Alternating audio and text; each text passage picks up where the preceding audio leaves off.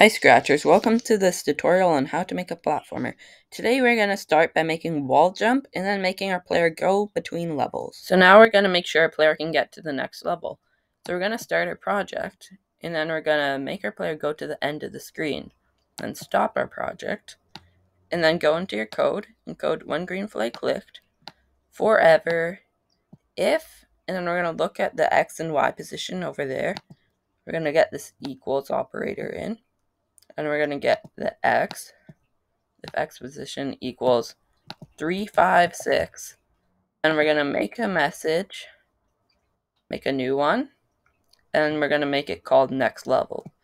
So, new message, next level. And then we're going to position our player after we receive the next level to start on the left side of the screen again. So do when I receive next level, then go to, and then move your player to where you want it to start. I'm going to do minus 57, minus 40. So let's go into the motion and then just get that right there. So now we're going to draw our level for our wall jump.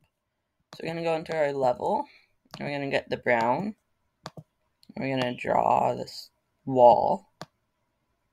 And we can make it go to back layer because it looks better. And we got green for the top. Like this.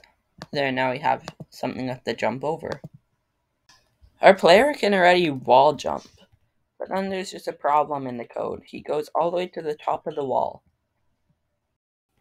To fix this, we're going to go into the last change y by 1, and we're going to type in minus 6.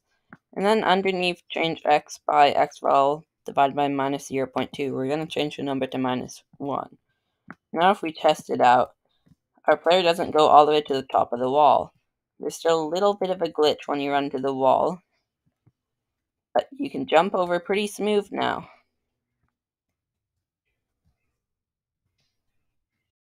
To fix this, we just got to move this change x by xval to be right underneath this set xval to xval divided by 0.9.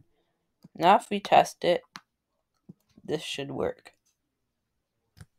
Our player smoothly collides with the wall. In our next episode, we're going to be working on adding spikes and lava. Thanks a lot for watching. I'm chewing fruit gum. Please like and subscribe. Bye.